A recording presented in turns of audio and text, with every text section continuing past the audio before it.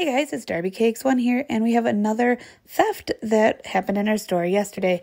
Keep an eye on the red-haired, curly-haired woman with the green outfit.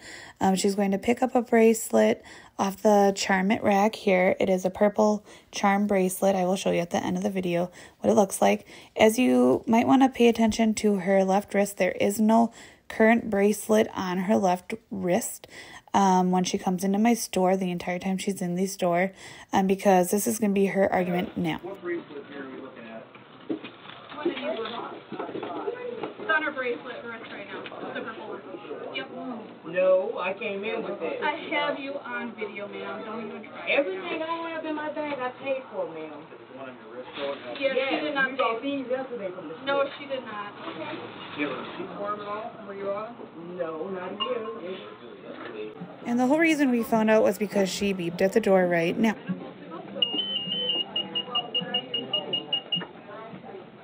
If you rewatch the video, you will see that when she's with the officer, she has the actual bracelet that she stole on her left wrist, and when she was in our store, she didn't. Her family was also very angry and hostile, so we actually told the officer to tell them that none of them are allowed to be in my store ever again, because number one, we don't allow people who steal back in, and if they're going to be super mega angry, we don't want them in there either, for our safety.